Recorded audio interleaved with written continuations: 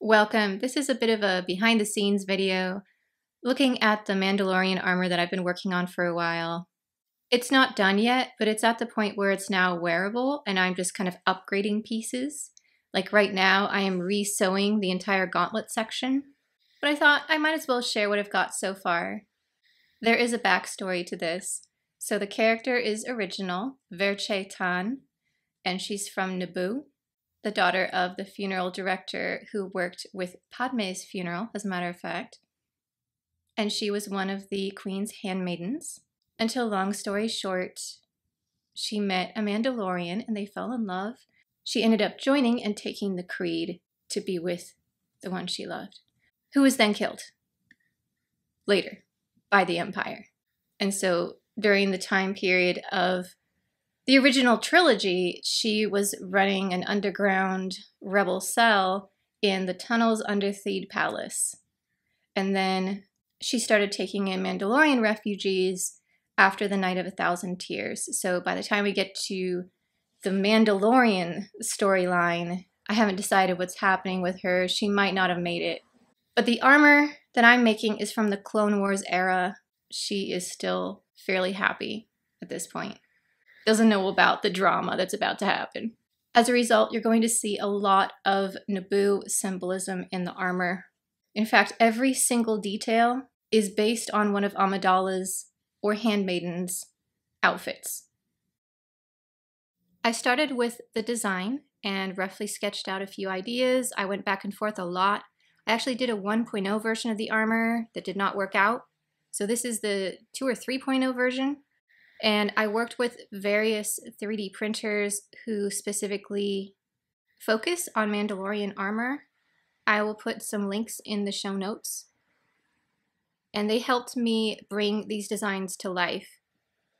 The armor plates are based on Ursa Wren, but the soft parts are a combination of Jango Fett. I love Jango Fett's leather under armor part.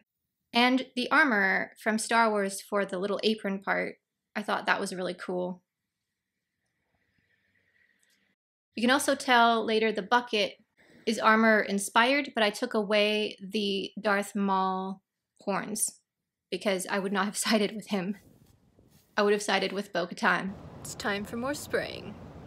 There was a lot of sanding involved, and then primer, and then silver, kind of making it look like Beskar. And then I used mostly toothpaste to get a lot of the weathering, and then spray painted the various colors on, and then damaged them more. You can tell the earlier pieces I was still not sure how to do that. Later on, I ended up using a seashell and actually digging into the armor as if it had been blasted, and then carefully using a tiny brush to dot back in some of the Beskar silver and various, I had about 5 different silvers I was using to add that in. I think if I was going to remake the armor again, the weathering would be the part I would mostly upgrade. The attachments piece, I've gone back and forth. I ended up with a combination of Velcro and snaps, but I'm also in the process of finessing that.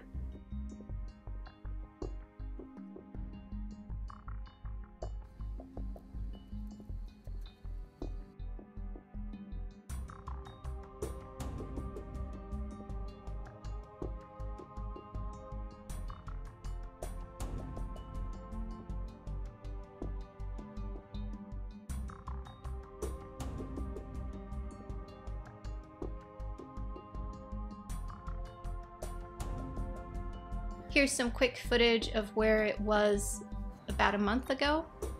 I've actually upgraded it since then. And whenever I have a fairly final version, I will share that with you.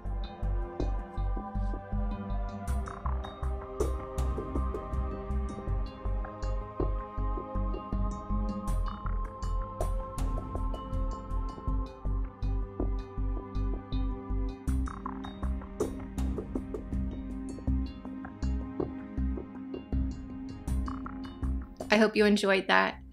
This is the way. Oh, I am a Mandalorian, I know this is the way. With my rifle and my best car, I can always earn my pay. If you try to give me the slip in carbonite, you will stay. 'Cause you know I'll bring you warm or cold, it's just that kind of day.